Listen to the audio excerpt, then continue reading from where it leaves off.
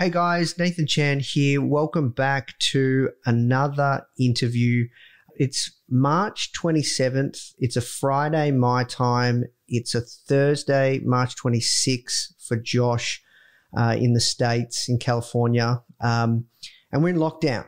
So we're trying to produce as much content as we can to help serve you guys during this really difficult and just uncertain time. I hope your family and I hope your friends and everyone is safe and healthy.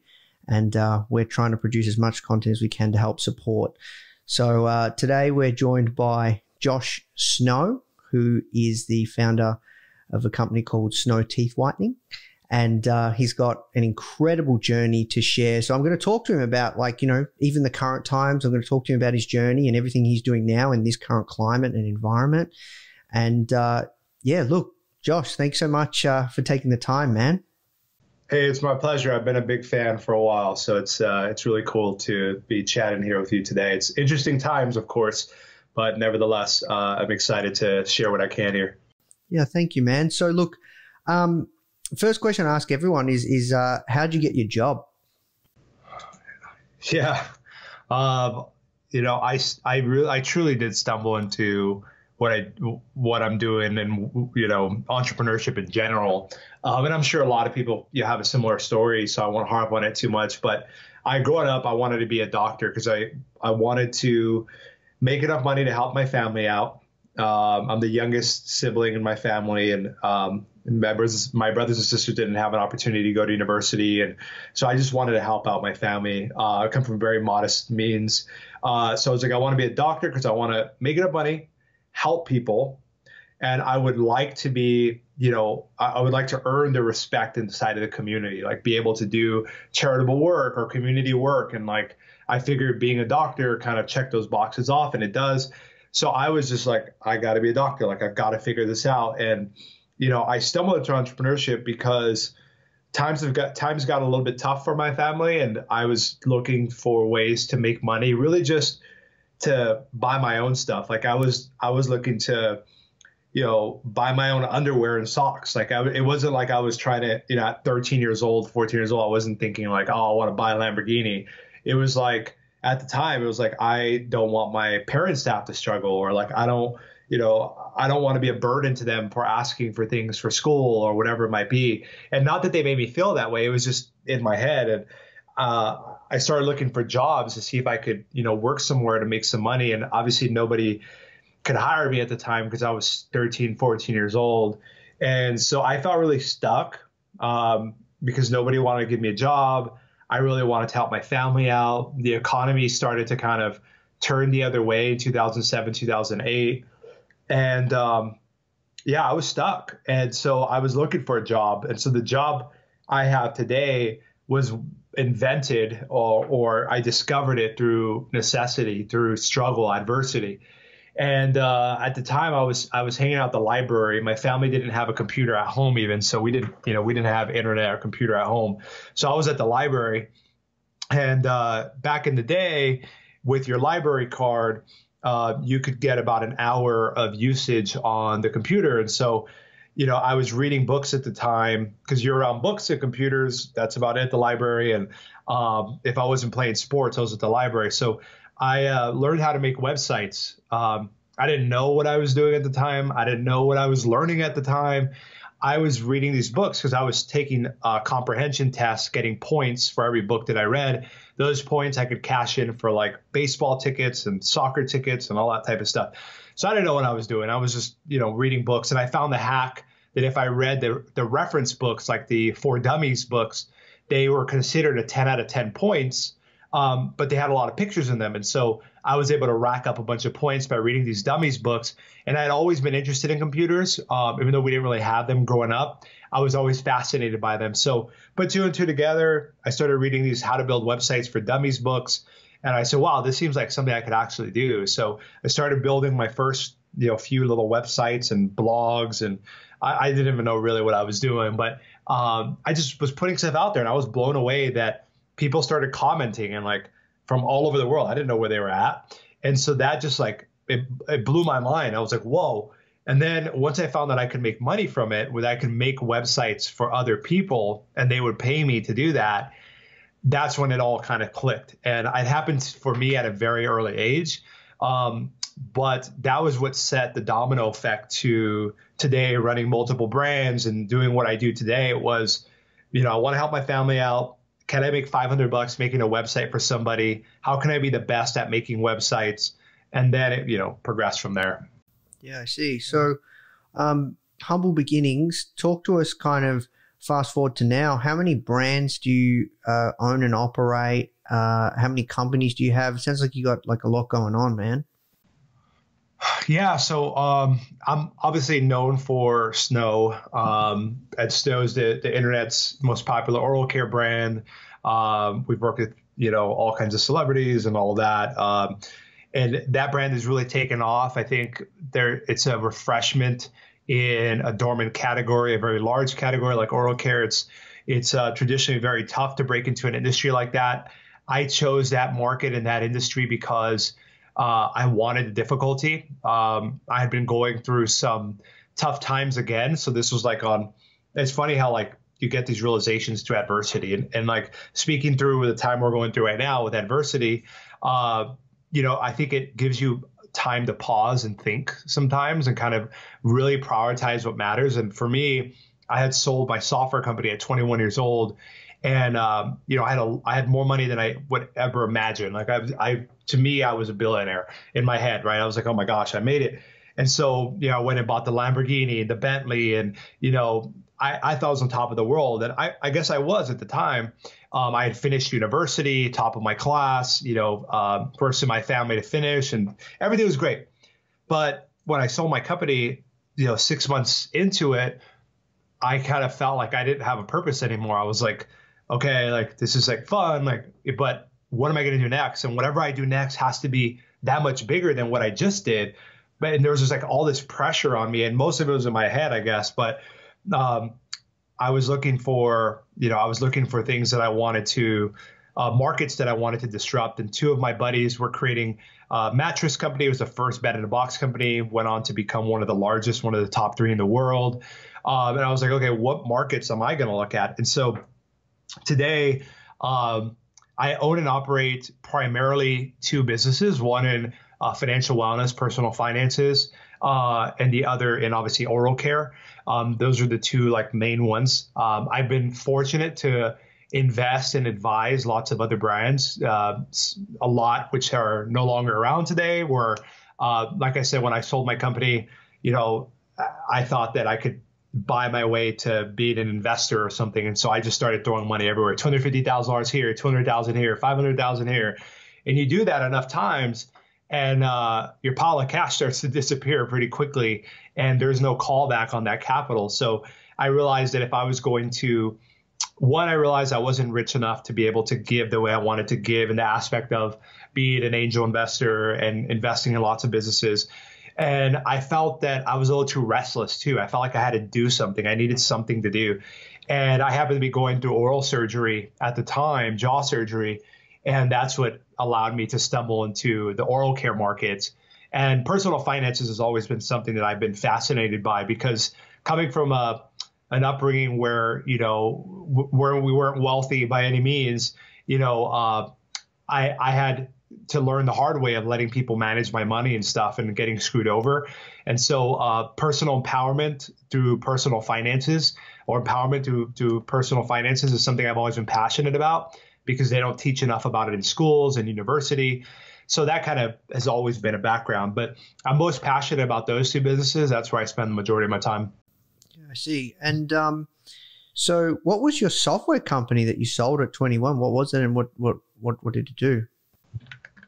So I started when I was 13, 14. I started in programming, web development specifically, and then moved to design because, again, I didn't know what I was doing. It's like, oh, I need to design it. Okay, I need to figure out Photoshop. I can't afford Photoshop. How do I download a torrent of it, because I can't afford it? And it's just one thing led to the other. So I built essentially an agency. I didn't know what I was doing until I was 15 or 16 years old. Made my first $1 million at 17 or somewhere around there.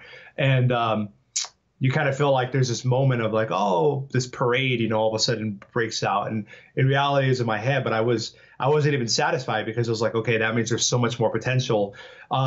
So to answer your question, what happened is between 17 years old and 21, I started to look at, this agency business. Could I sell this type of business? Like, what am I doing here? What's going on? And I found that really what was unique about what we're doing was the software I had built kind of in the background to automate a lot of stuff, because I knew that the agency work was kind of, very high maintenance, very high touch.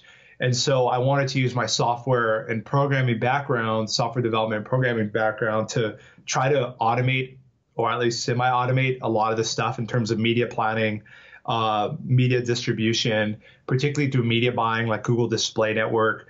And again, I didn't know a thing about anything I'm talking to you about. Everything I learned was from forums, communities, YouTube, Google, and books. But Google has two sides of their platform, and multiple sides, but they have their search where you go to google.com, and then obviously the display side of things, which now includes YouTube. So the displays are those banner ads you see on every website. And so when a client would come over, let's say like Apple, let's say, and they're launching a new product, they say, okay, we want to allocate $10 million to relevant websites that are talking about the iPhone or talking to our competitors, and we want to place banner ads next to those blog posts so that we can grab the attention of a relevant article. So essentially what my software would do is aggregate all of those websites that had Google Display Network on them, and create banner ads that had a specific language based on that article. So in simple terms, let's say you sell ice cream cones, and you have a new ice cream flavor coming out, vanilla. You're coming out with vanilla for the first time. You want to spend $1 million promoting this new vanilla ice cream. Well, everywhere that is talking about vanilla or ice cream or dessert or your competitors, you want to be in front of. But if they're talking about vanilla in politics and they're saying that someone's vanilla, they're very plain and basic, you probably don't want to show up there. So the contextual, which means finding the words vanilla and showing an ad next to it, it's not always the most accurate form of advertising. So all I did was, and the reason why I came up with this was because I had overspent the client's budget like $40,000 or $50,000. It was bad. I just remember it was really bad. And it's because we had the Google Display Network running, which is what we were getting known for, but some of the negative keywords, which means don't show me for this, weren't enabled. So we ended up spending like an extra $40,000 or $50,000 of the client's money. And they had someone smart enough who was able to dig into it and had an idea of what happened. And it wasn't on purpose, but the negligence was on purpose. It was obviously our fault. We were paid to manage the money. So I was like, wow, like there's a fault in Google's algorithm where they're not always showing the most relevant stuff. It's kind of like if you're running a campaign right now with the coronavirus stuff going on, you have to be sensitive to what's going on, and you don't want to seem, and hopefully you're not, but you certainly don't want to accidentally seem like you're profiting off of what's going on. So let's say you had an ad campaign running right now and it accidentally showed up and it made your company look like you were being insensitive to what's going on globally. That could hurt your brand. It can not only waste your money, but it could hurt your brand big time. So there was a huge value to the software I built to traditional PR agencies, traditional media companies, because they work with a lot of blue chip clients that couldn't afford to have that type of damage happen through Google Display Network. So that's 6 years. I'm trying to condense into 5-10 minutes to explain as best as I can. But that software was valuable. At the end of the day, it wasn't a very complex piece of software. If I'm being completely honest with you, I made it because I didn't want to lose clients' money anymore. And then I sold the shit out of it. And I sold it by saying, look, you can go to another agency, but they don't have the software we have. You might accidentally put an ad on a porn website and your brand could be ruined. It's up to you if you want to take that risk. Or you can come with us. We have perfect reviews. You can talk to all our clients. We work with the best people. So I used it as a sales tool. And then as we started working with PR companies that were reselling our services, so they would have like Nike, Kraft, whatever. I couldn't get those clients myself, but they already had those clients. But they would say, Josh, you guys do all the, digital media buying. We'll just mark it up. We'll give you 10% of the ad spend. We'll take 30%. I'm like, okay, sounds good. Well, I ended up signing that software. I piecemealed that software to those exact resellers because it was much more valuable for them to have versus their competitor to have. So it's important to break that down because that's like 6 years of, strategy and kind of figuring stuff out. Is I took a agency service side business, built a piece of software kind of, on accident, I guess, and then leaned into that software as our unique differentiator to charge more than everybody else and to keep our clients longer by scaring them in a sense. And then using that piece of software to go and sell to the people who were reselling our services and say, hey, either you're going to get it or your competitor is going to get it. Only one of you is going to get it. So I had to really finesse that deal because I was working 16 hours a week, 7 days a week, or 16 hours a day, 7 days a week. I had gained 80 pounds running that business. I was working a lot. I'm in charge of a lot of people's money. I had an expensive office, lots of employees. It was really, really hard. And I don't know if I didn't sell that business, it would have been really tough for me to keep going. And once I sold that business, 6 months later, I went through kind of a burnout and depression.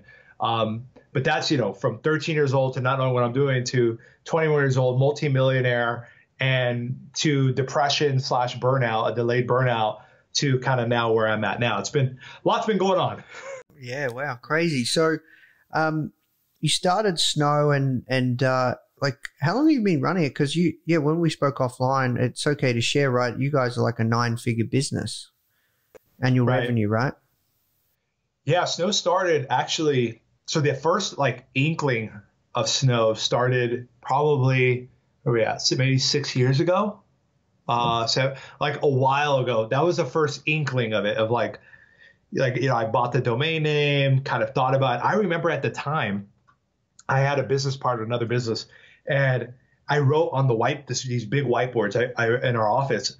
I wrote down what I thought Snow could be, and I had always been fascinated in beauty, and a lot of our clients were in beauty and cosmetics and makeup, etc.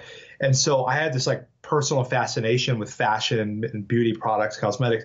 So I wrote this out. My partner was a little bit more software-like, very business to business, very software focused. So when I wrote this whole thing out, he was like, it sounds cool, but I didn't really feel him jive with it all the way. And so I kind of just said, all right, well, I'm going to buy the domain name and, we'll see what happens. I don't know. So I bought the domain name. I just put it aside because I felt not embarrassed, but I just didn't feel the energy coming from him about the idea. So I was like, screw it. Well, then, fast forward 2 years past that, this is about 4 or 5 years ago now, I have jaw surgery, take out my jaw from my head, put it back in my head. I'm sitting there, healing. And I'm looking at all the products I bought. And I'm like, gosh, they're so ugly. All these products are ugly. I would never post any of this stuff on Instagram. And I was like, why can't oral care be exciting? Why can't there be exciting flavors, exciting ingredients, collaborations, celebrities? Why is it not here? Everybody has teeth as far as I know. And I'm like, why is there not excitement in this industry? And as I was recovering from oral surgery, I had my jaw closed for 2 weeks. I'm sitting there researching. And then I hit up my dentist, my orthodontist, and my oral surgeon. And I said, hey, will you guys help me, connect me to people? I want to get in initially the teeth whitening space because teeth whitening was the only thing I could do without being a dentist or whatever, any procedure. So they're like, yeah, we'll help you out. I had been helping them out with business and stuff and connecting them. They're just good friends by that time. And they're like, yeah, we'll help you out. We'll connect you to who we can. And that was the beginning of, actually turning Snow into an idea. But it first hit me about 6 or 7 years ago. And I don't know why.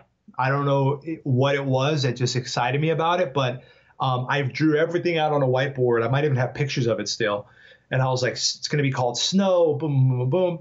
And once I thought my business partner, he just didn't really like the idea that much, as much as I did, I put it away. But, if I would have went with it at the time, who knows what would have happened? I'm happy with where we're at regardless. But, who knows? Maybe we would have had a 2-year head start if I would have went with my gut. So fast forward to now and now in the current times, how are things going? Have you guys been affected from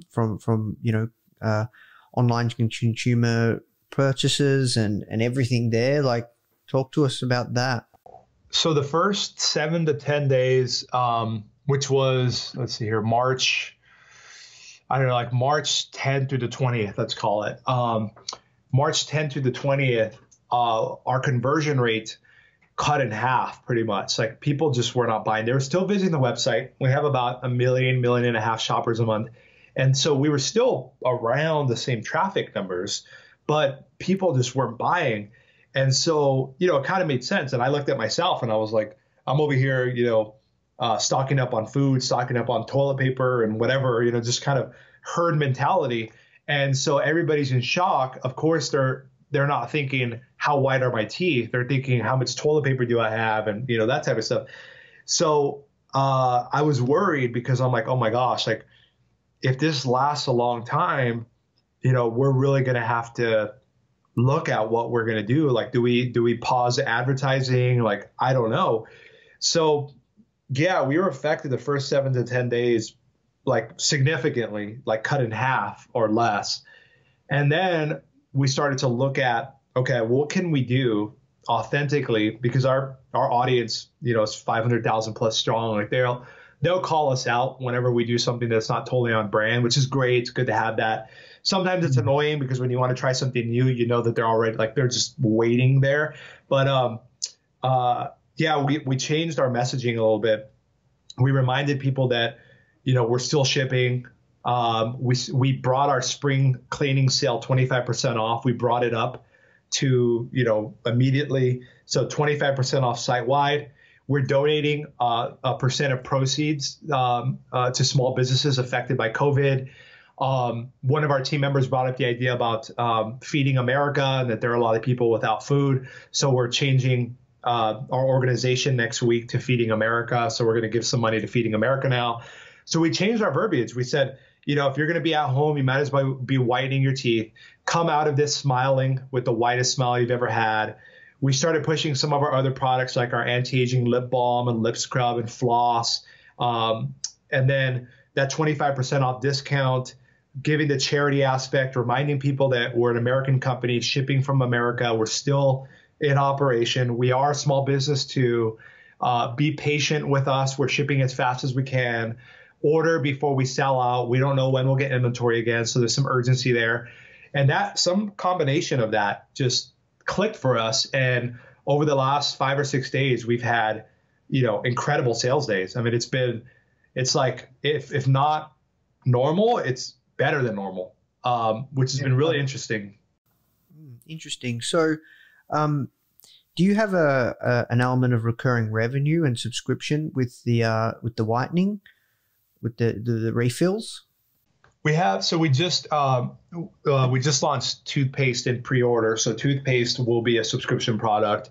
Mouthwash will also be a subscription product. And then we just added subscriptions to all the products. Our customers, they wanted to subscribe to the lip balm, the lip scrub, the floss, and the refills. The refills, the average customer is refilling every 3 to 6 months, more closer to the 6-month range. Yeah. Toothpaste is every 2 months, up to 4 months. So every 2 to 4 months, they're restocking on that.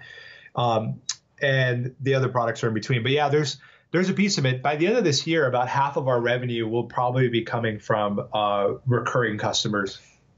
Yeah.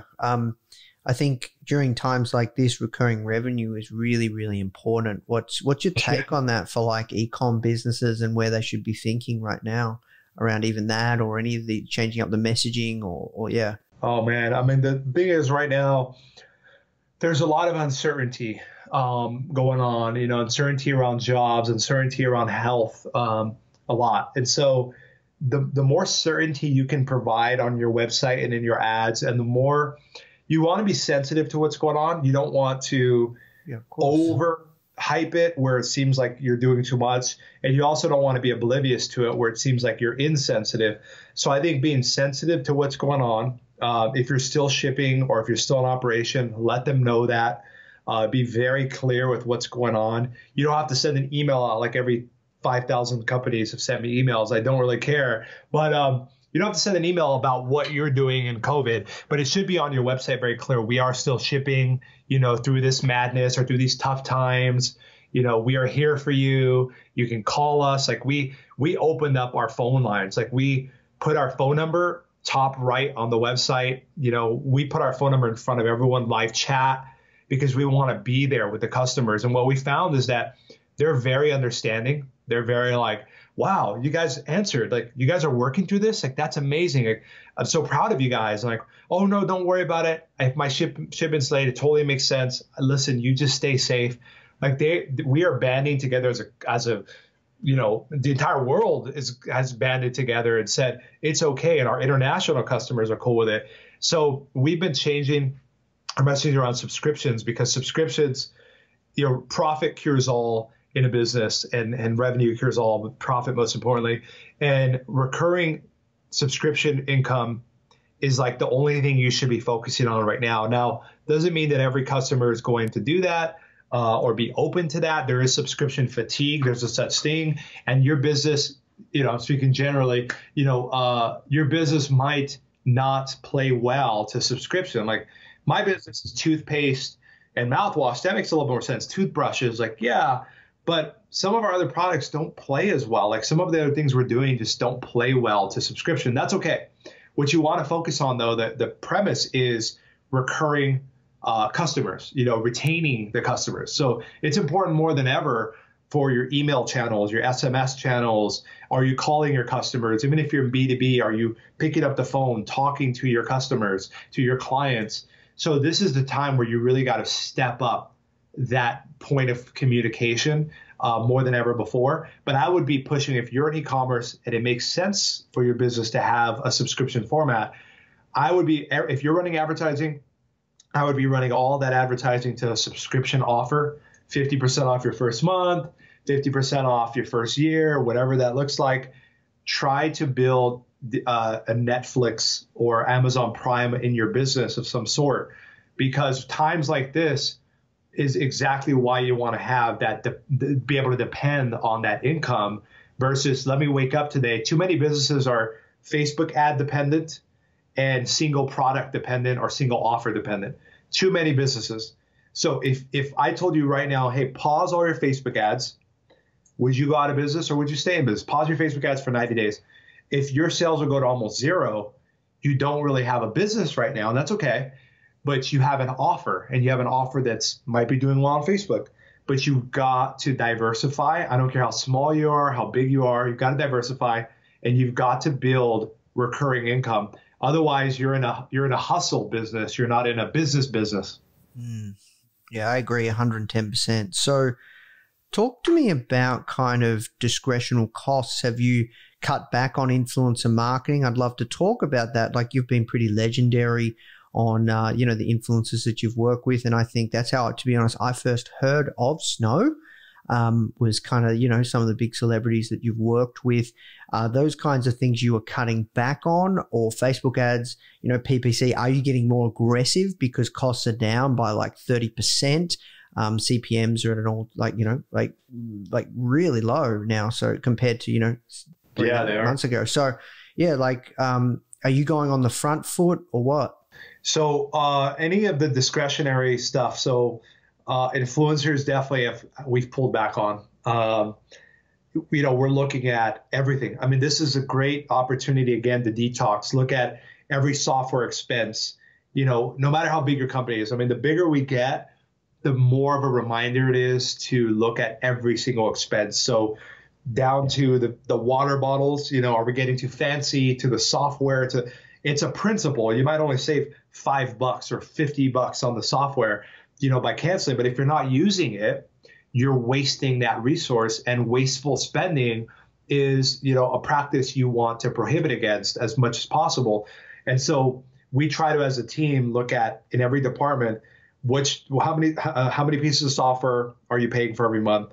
Are you using it? When's the last time you used it? Could you live without it? Influencers, if anything's not driving bottom line, right now we're cutting it, or we're trying to cut it, or putting it on pause.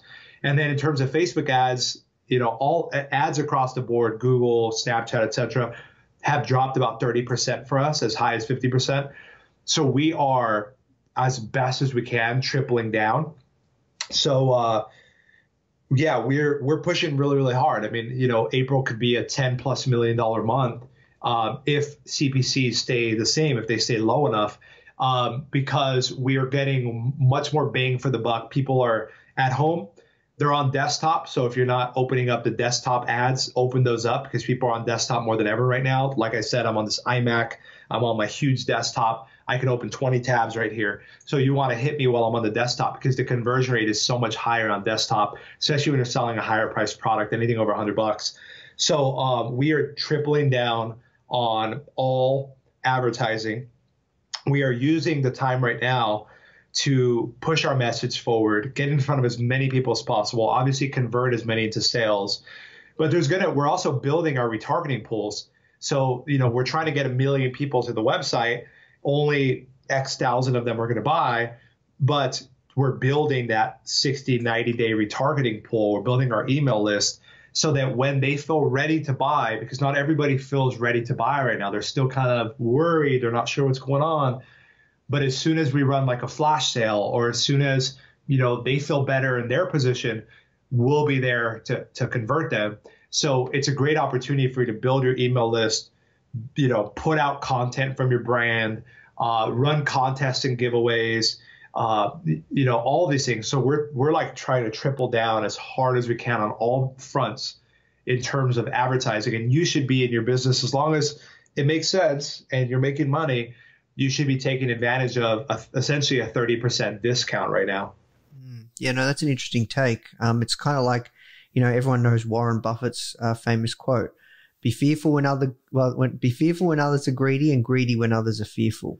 Stocks are the only thing stocks and a few things are the only things people run away from when they're on sale. If a purse goes on sale, you're running to pick it up. If a stock goes on sale, you're scared of it. And so I think right now is when a lot of opportunities out there, if you're looking at it the right way. I think Post and Kellogg's came ahead of Post cereal. When Post cereal was the #1 cereal brand, they pulled back on advertising. Kellogg's was an upstart. They stepped it up. Post has never been able to catch Kellogg's since then.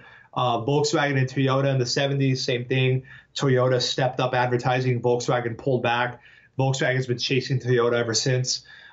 There's an opportunity. You look at 2008, 2009, all the amazing companies that were built in a downturn or recession. There's opportunity there if you look at it the right way, but you've got to take things on a day-to-day basis. It's survival of the fittest. It's Darwinism. You've got to evolve very quickly. You've got to change your messaging. You've got to change your offer. You got to be willing to discount things if that's going to get people over the edge. And right now you should be loading up, even if you're breaking even, but you're able to pay salaries or you're able to keep just stuff moving. You want to keep stuff moving. Unfortunately, like I went today to a Vietnamese restaurant that we like, and he said sales, he was super happy. He was like, sales are about 35-40% of what they normally are. So it's great. And in my head, I'm like, that sounds horrible. I was like, 35% of what they normally are. So 70% discount on your daily sales numbers. But then I thought about it. I'm like, well, first of all, restaurants, nobody's going to restaurants. It's just not happening. He's not a big chain, so he doesn't have, a lot of money to back him up. So the fact that he's able to make 35 to 40%, call it almost half of what he used to make, with half of his expenses cut down because it's only him and one other guy running the restaurant right now. That means he can put food on, his family's plate. He can pay his bills. He can keep the restaurant alive. He can pay rent because rent is still going to be due. So I'm like, that's amazing. Like the fact that you can still make 40% of what you do as a restaurant, that's awesome. So if he's happy, you should be happy with anything around there, just so that you stay in business. You can pay your employees if it's at all possible. Take advantage of the cheaper advertising. It's almost like, the Facebook gods dropped a little fairy dust down and said, for those who it applies to and who are fortunate to be in that position, here's an opportunity to get a discount while things are tough. And it's just supply and demand. That's just how it worked. But my heart goes out to millions of small businesses around the world who, the average in America small business has 26 days of savings. So 26 days go up, they're out, and even if the government gives away, who cares how much money? Like by the time the money comes in, the business is out of business. So if you are working online, if you have an online business, whether it's digital, business to consumer, whatever it might be, find yourself very lucky and strike while the iron is hot. The opportunity is in front of you. You've got to recognize it and you've got to strike on it because not everyone's as lucky as you. Yeah, I agree. It's very, very tricky. It's a crazy time because I know a lot of people would be self-conscious, right? They don't want to be seen like they're, selling or profiting or capitalizing off, all these people that are losing jobs and all these crazy things. What is your take on that? Yeah. So you want to be sensitive to it, right? But you want to be as take what you would normally do as a brand. And a brand is built by what you say no to versus what you say yes to. Like we had, just a quick anecdote, because this is part of brand building is, we had the opportunity to launch charcoal, charcoal toothpaste, charcoal this, charcoal that. Well, charcoal destroys the enamel over time. It's very bad for the teeth. And so we decided, although it could be a multi-million-dollar channel for us or product line, we decided against it. We still have not come out with charcoal toothpaste or charcoal whitener. We have a charcoal floss in between teeth, but that's the furthest we'll go with that stuff. So, you have to choose as a brand, what is your moral compass? What is your ethical compass to say what is right, what is wrong? What do I feel good about? Can I be proud of this 2 years from now? If New York Times did a story on us about what we did during this time, would you be proud or would you not be proud? And if you want to be proud and you have ethics and a moral compass, you're going to use that to guide a lot of your actions and your ideas. So for us, you got to keep selling. I mean, first and foremost, unless you're like, if you're selling a crappy product or service, or you're drop shipping and it's taking 8 weeks now to get to people, like you shouldn't be selling, that stuff. Like that's just, have a common sense meter in the sense of like, am I doing right by the customer? In a vacuum, would this be considered good or bad? Whatever it might be. But if you have a decent business, like let's say you're selling keyboards for computers or you're selling webcams or whatever it is you're selling, nutritional supplements, I don't know, digital products, if it is your obligation as an entrepreneur, as a business owner, to continue to drive value. If you're actually driving value for your customers, it is your obligation to stay in business and continue to do right by your customers. Open up the returns. We do free returns, free shipping. We're opening up a lot of those lines. I told the customer support team, look, if somebody orders and they feel bad afterwards and they just want a refund, there's no reason, they just want a refund, just give them the refund. Because here's the thing, yeah, it's $120, but right now $120 means differently than it did 3 months ago. $120 3 months ago, it's like, whatever, I'll make it back. Now it's like, if I'm not working, $120, that's a week of food. Like, I don't know if I changed my mind. I really wanted snow because I saw Kardashian use it, but I changed my mind. So normally we would have like a down sale. We'd be like, hey, I understand you changed your mind. What if I told you could get, we'll give you a $50 gift card or whatever it is. Now we're backing off and we're saying, look, if you change your mind, you want a refund, got it. We're doing the 25% off site-wide so that we don't have to charge full retail for our product. Trying to listen to our customers, be understanding. The truth is, people are at home right now. They want to whiten their teeth. They want to feel more confident. They're hopping on Zoom calls. They want to be able to feel confident about their smile. They want to have something of normalcy in their life while all this stuff is going on. It's something they can control. You can't go to the dentist here anyway right now. None of the dentist offices are open. So if you're planning to get your teeth whitened, sorry, it's not going to happen. You can't go to the dentist. You can't even go to the store to pick up strips. So, we're trying to be there for our customers to help them feel more confident. That's part of our brand, is to help people feel more confident. So the answer is like, if it's something that you are going to feel proud of, if it's something that you feel confident about, I can't answer that for everybody because you might not feel confident at all selling the products right now. You might not feel confident taking any money from people right now. We opened up our payment plans, so it's 25% off, and then it's zero interest, zero fees on the payment plans. So it's literally like I think it's like $28 for 4 months for the full system, zero interest, zero fees, and you get the 25% off. So we're like going as above and beyond to meet the customer where they're at, so that we can make it affordable if they really want the product. So it's $28 instead of $150. So, using Afterpay, Klarna, things like that, meeting your customer where they're at right now and putting that out there, saying, hey, we're here for you. Here's our payment plan. Here's 25% off. You don't have to go and, give 75% off your brand and, do that. But it shows that you're being like sensitive to what's going on, and that customers will remember that. They have pretty good memories on both sides. You screw them over, you don't deliver on your promise, they remember. If you go above and beyond, you give them a phone call, you check on them, they will remember that. Yeah, that was an awesome answer, man. Thank you. I think that was spot on. So talk to me about drop shipping versus brand. Because I know you would see both sides of the table. Because you've been in, you've been in like online space. Sounds like for like 15 plus years. So you know that world. What is your take? Drop shipping versus building a brand?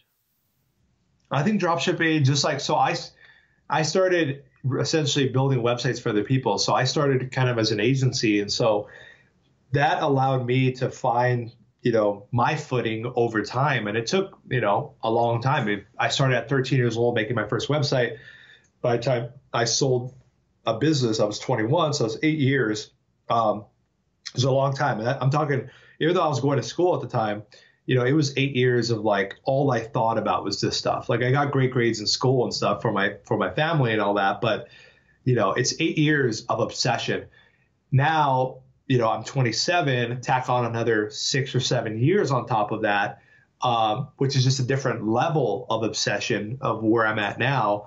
Drop shipping is great in the sense that teaches you how to run advertising, teaches you how to write copy, teaches you how to do that stuff. That's awesome. I think that you have to break away from that one way or another. Like, obviously in Snow's business, since day one, we don't sell anything we haven't made from scratch. Anything else out there that looks like us is a counterfeit. Send them my way. We'll take them down. Everything we've created is from scratch. That's just something I've chosen to do. I would do it again, even if I had to take a loan out, even if I had to put on credit cards. There's just something about shipping every product ourselves, touching every product ourselves, putting it in the package, seeing the name that's printed on the label.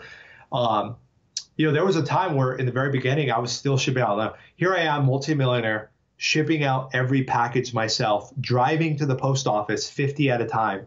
So I was touching everything. I designed the first website, wrote the first copy, wrote the first ads in Ad Espresso, boom, boom, boom. I did everything myself. I called the customers myself on my cell phone. Like, I did everything. But I did that because it's a principle. It's just what I do. It's like, it's all I know. When I started my first business at 13, 14 years old, I didn't know what I was doing, but I was doing everything myself. I was programming.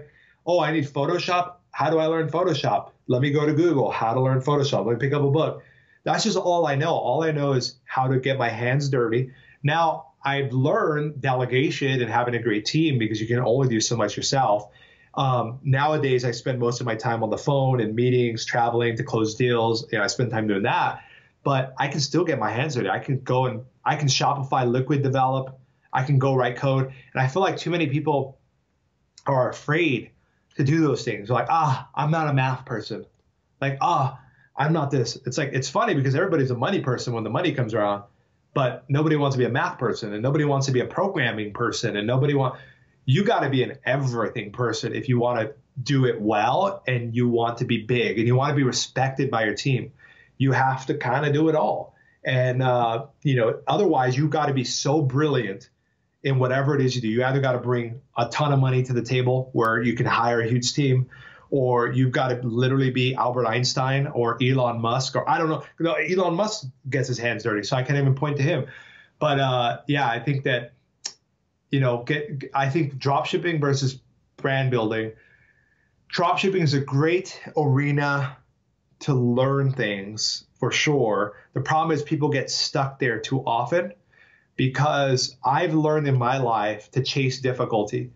I chase the difficult things in my life. I thrive off of them because that's the only time I learn. If I take drop shipping, I'm learning a lot. I'm learning about logistics. I'm learning about customer support. Like, I'm taking on a lot of it. So it's a great, great learning ground. I'm not knocking it at all.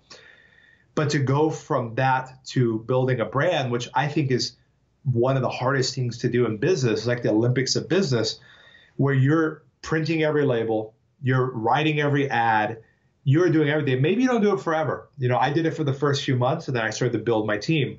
But at least you can touch it. You can feel it. Like, there were days where I could feel in my blood how much our sales were by the time I woke up. Like, I could feel it. And I would open Shopify and I'd be like, oh, I was really close. I could feel when something bad was happening. Like, it's weird. Like, you're so into it. I've worked with a lot of people, and the ones who are like, I'm not a numbers person, I'm not a math person, I'm not this. I'm a nothing person. I'm a poor Hispanic kid that grew up with spit on my face. So, like, I'm a nothing. So, you know, for me to be able to build, you know, a multi-million-dollar empire from scratch and build an amazing team around that, I'm a nobody.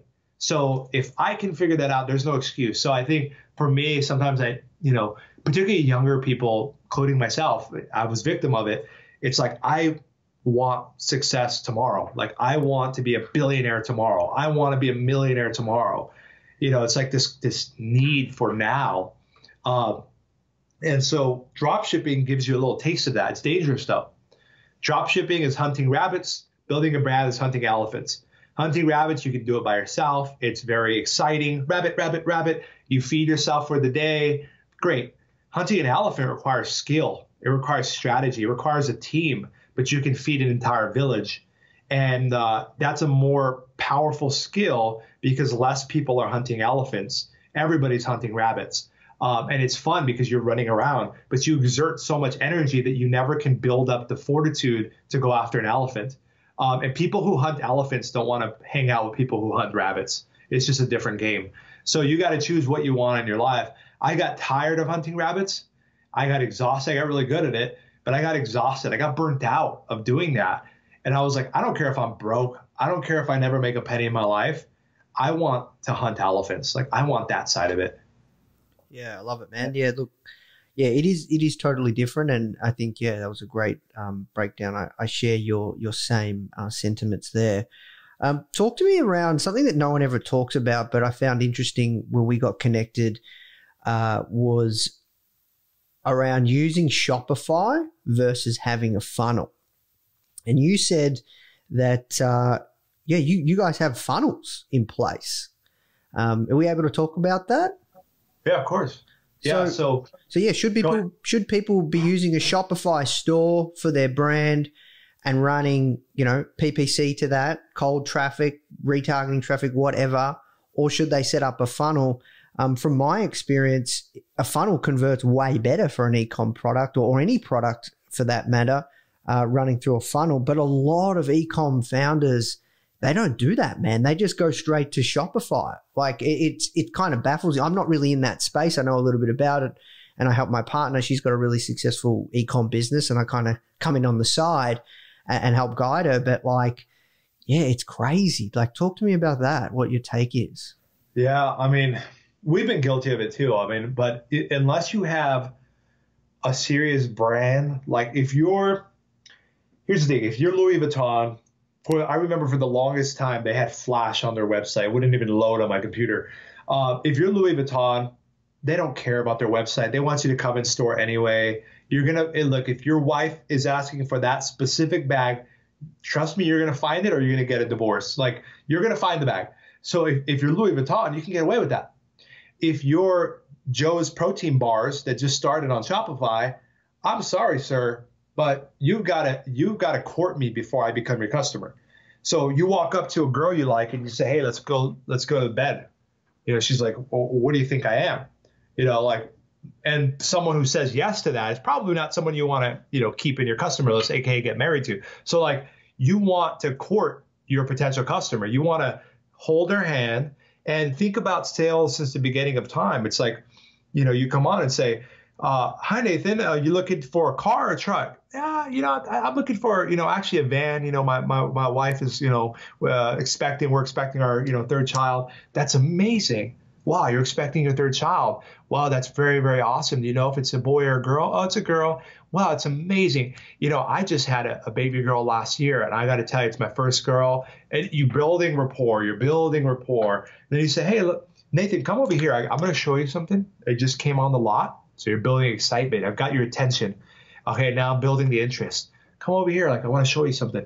Okay, so this is my personal favorite minivan. The reason why is every other minivan looks like a soccer mom car. Here's the truth. She's probably telling you, it's for me. I'm going to be driving all the time. There are times where you're going to have to drive that. Heck, when she's, you have to drive her to the hospital and, God forbid she's delivering, you're going to have to drive that thing. Well, guess what? You're going to pull into that hospital in style. This is amazing. Then, you want to move into the next phase, the desire of like, AIDA is common formula, but, the desire of you being in here. It's like, honestly, this is a chick magnet. I know you're already with a chick. You're never going to cheat on your wife or anything, but I got to tell you, I drive this thing around on Sundays to go get coffee and stuff by myself. And I don't know what it is about this design. They hired someone from Aston Martin. So I think they put a lot of it's like the Aston Martin of vans, I guess. So now I'm building this desire. So, and then action. If I could make this work for you, how much are you looking to spend? How much did you tell your wife your budget was? Oh, I told her I wouldn't get something more than $600 a month. Okay. If I can make this Aston Martin vans work for you for $600 a month, would you have a reason to say no? That's a funnel. What most e-commerce entrepreneurs are doing is you're coming onto the car lot and they're throwing you right into a van. You're like, I wanted a car. I wanted a truck. I don't want a van. And they're slamming you into it. And then they retarget you with the same van that you don't even want. And you're like, why are you trying to throw me in this freaking van? I don't want a van. And eventually you wear them down. You spend all this money. Your CPA goes really high, cost per acquisition. And finally they say, all right, I'll give it a try. And they buy the van. Chargeback rates are high. Customer satisfaction is low. Nobody's coming back. A funnel allows us to take someone and say, here's one weird trick to boost your confidence. Ooh, that sounds interesting. Then it talks about how your smile is your number one trait. And so that's an advertorial. So you can do this, for free. You literally just write something out, write a story. People like to hear stories. If you're selling, a book, it's not about the book itself. It's about what the book has done for people. So chapter 3 of this book literally made me a millionaire. And then you're like, whoa, chapter 3 of this book, I got to check out this book. All right, let me click that. Oh, wow, I can download chapter 3 specifically with just putting in my email. That's awesome. I can tell a story. So the funnel process is very important because it takes a cold traffic. I mean, think of our brand, Snow. Snow was seen by about 90 million people last year. So our ads were seen by 90 million people. Out of that 90 million, only about 10 million came and visited our website. Shopify is not made to convert sales. It's made to accept sales. There's a difference. So you need to have something for whether it's ClickFunnels, whatever the heck you want to use. Maybe it's just an advertorial. You can create a WordPress website or on Shopify's blog. You can literally go inside of Shopify for it there, create a blog and put 7 reasons why people are switching to blank. Put your name of your brand and put the best 7 things you can think of that I would care about as a stranger who doesn't even know who you are, and send the traffic to that versus sending them straight to your product page, which is like throwing someone into a minivan who came in to buy a sports car. And they're like, I don't even know what I want. One of the best ways to do this, which we found success with, is quiz funnels. So taking them through a quiz, do you drink wine? Do you drink coffee? Do you smoke? Do you brush your teeth? Are you in your 40s or in your 50s? We ask them, 10, 15 different questions. And then we say, based off of this, here's what we recommend to you. We recommend the extra strength because you told us that you smoke and you drink red wine and you're in your 50s, you're going to benefit most from our extra strength package. And now all of a sudden there's a little bit of customization, even if you hacked it and in the beginning you just gave everybody the same recommendation, you would have 3 times the conversion rate than just sending people to a page and then hoping that they buy. You have to take people through. You can't propose to strangers on the street. You got to take them on a date first, and funnels are the best ways to kind of take people through a date and allow you to tell your story and why you're different, prop up your price before you even show them what the price is. That's why you need that process. And I think digital products have it, info products have it, but I think e-commerce, it just has never been a big thing, and people are successful in spite of it. But now that Facebook costs are going up, all of a sudden people are saying, oh, what are funnels again? I think I need one of those. Yeah, no, it's interesting. So look, we have to work towards wrapping up, man. This is an awesome conversation. I could talk to you all day, brother, like just shooting it. Let's talk about influencers. I think I'd be foolish not to ask you. Obviously, you've worked with which Kardashians? We've had, I'm trying to think of who's posted, Kim, Kylie, trying to get the name, Chris. We even had Caitlyn post as well. So we've had, all of them, I think, except Kendall, and obviously Rob, and that's it. And Courtney, I think, posted. So anyway, we've had, pretty much the whole family share our products. And, as far as I know, they actually use our products, which is really cool because that's a testament to the quality, of what we built.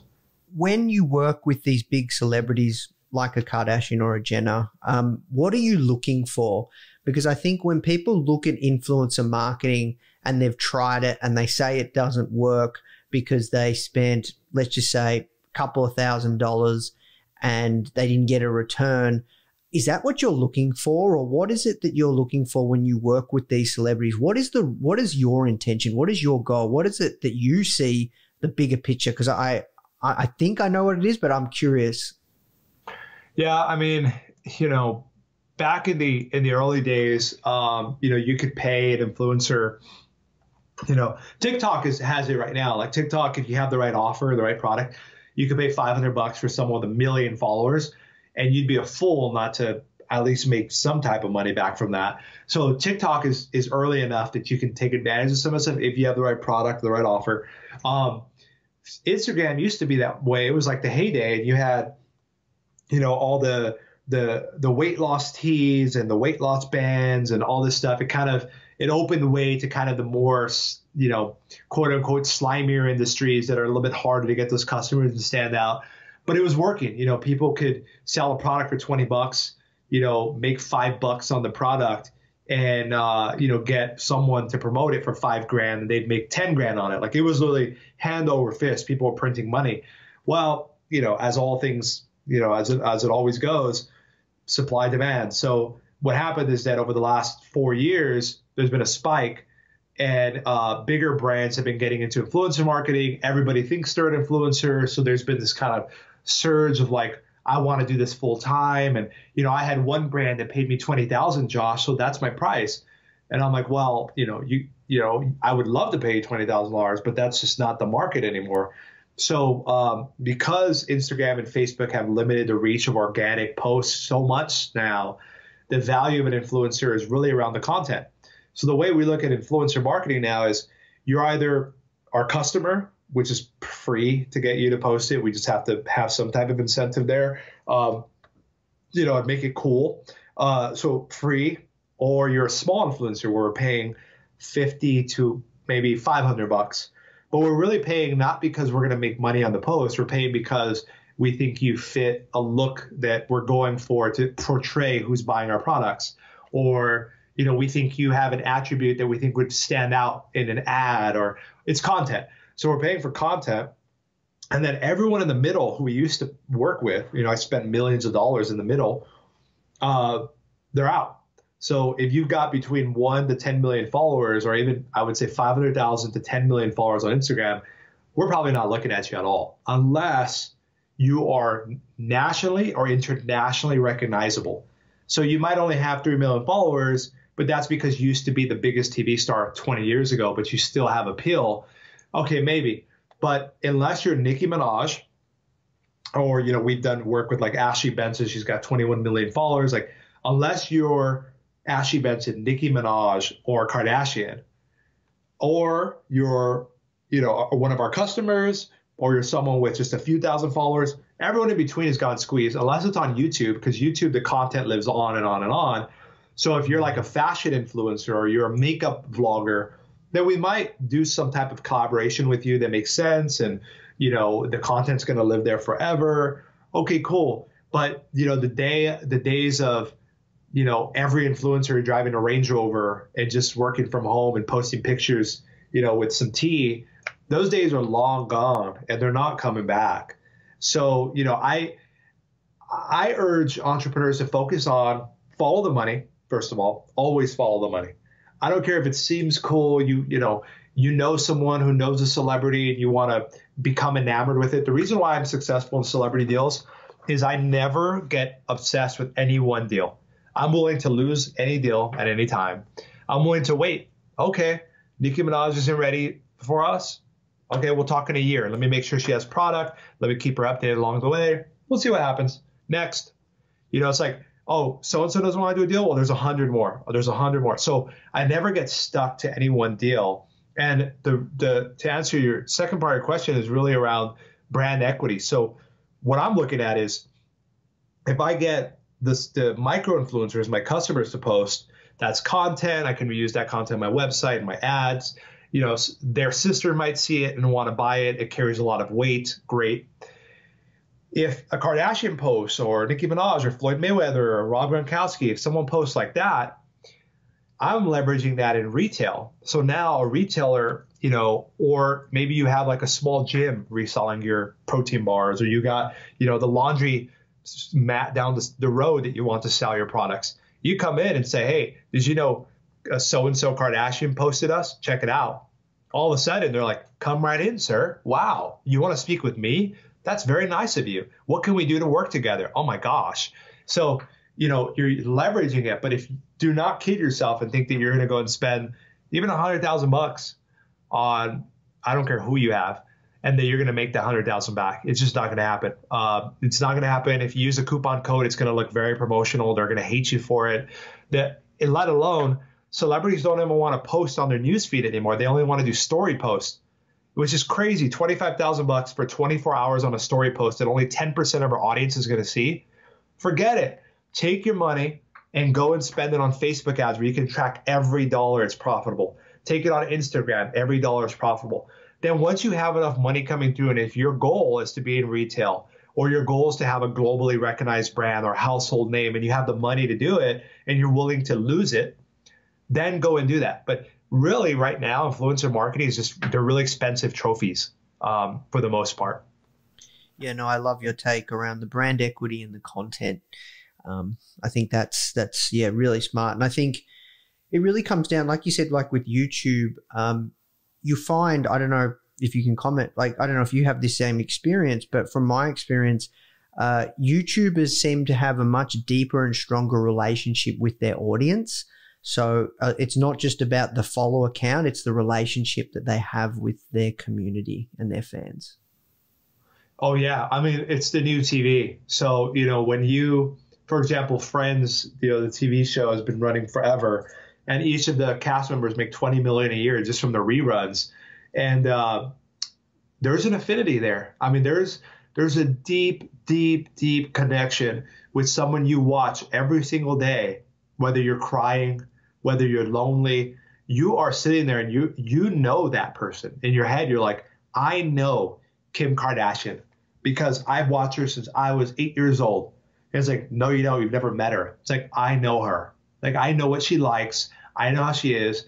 And you see, a large percentage of the population start to look like a Kardashian. I mean, and it may not be directly, but you see the eyebrows, they draw the trends. So TV, which is now YouTube, is very much in that similar fashion. People are obsessing over these vloggers, watching every single move, their mannerisms, they're buying their merchandise. So when you get in front of that audience and you get a stamp of approval from their leader, which is the blogger that they choose to follow, and we have really like micro nicheified TV watching. So if you're into hunting, but you're also somehow a vegan, but you're also, into makeup, but you love Lamborghinis, you probably somehow can find a vlogger that matches all 4 of those random traits. And you will say, that is my vlogger. That is my celebrity. That's who I follow. I'm going to go to all their shows. I'm going to buy all their merch. And if they tell me to buy snow, I'm going to buy snow because I trust this guy. I just trust him. So you want to find those high affinity points. But what I found now is with the larger celebrities, they don't have that touch because they're not talking to their audience. They're just posting pictures and it becomes superficial. The vloggers make you laugh. They make you cry. They make you nervous. That's the ephemeral feelings. Like we want to go for that when we're trying to place our product, into any type of video. So YouTube, if you're a YouTube influencer, you've got some time left, but you better be, really strengthening that tie and figuring out what your angle is and growing your audience. Because I would love to talk to you if you have a very tuned in audience. I would love to chat with you. I'd rather work with you and spend a little bit more money to have content that's going to live forever and be highly engaging that I could reuse as well than to get a 24-hour story post on someone that's never talked on video before to their audience. Yeah, I think that's spot on, man. Well, look, dude, we have to work towards wrapping up. 2 last questions. One, any just parting words of wisdom? You've shed so much gold. Like, this was an incredible conversation. And then 2, where's the best place people can find out more about yourself and your work? For sure. Yeah, like I mentioned it earlier, like chasing difficulty, adversity, sharpens diamonds. I mean, what's going on in the economy right now, it's an opportunity to take a step back, take a pause, look at what you're doing, look at what you have been doing, what has been working, sticking to your guns. Look, if you have to shut something down, shut something down. I know it's painful, but, from the ashes, you will rise. Like, I've had more, it's so cliche, but like I've had more failures than I've had successes. It's just true. That's just how it works. You have to be willing to make those hard decisions right now. You have to cut costs. If you can keep selling, double down on advertising if it makes sense for your business. Stick to the core principles of what you're doing and then chase those difficult parts. This is an opportunity right now to learn some difficult skills. If it makes you uncomfortable, as long as you're putting real effort behind it, you focus on it. You say, I'm going to turn off my phone. I'm going to block off distractions. I've got 2 hours to take this course or to learn this. I'm going to take notes. I'm going to take it seriously, and then I'm going to apply it. You can learn media buying. You can learn this web design. You can learn, packaging design. I knew nothing when I got started. And so I believe in you. I believe you can learn it. Now is a perfect example, an opportunity to push yourself to go and learn those things. And maybe it's learning delegation, leadership, whatever it might be. So those are some parting words in terms of what's going on right now. The best place to find me is on Instagram at Josh Snow. And then Snow is on Instagram, just Snow, S-N-O-W. And then the website is trysnow.com, T-R-Y-S-N-O-W. Awesome. All right. Well, look, thank you so much for your time, man. As I said, you shared so much gold, like really insightful stuff. And I learned a lot myself personally. So thank you so much, man. Thank you. It's my pleasure. The Foundr mission is to help you create an ass-kicking business and help you learn straight from the mouths of world-class founders. Get your free printed edition of Foundr magazine featuring Sir Richard Branson. Just cover shipping and handling at foundr.com/Branson.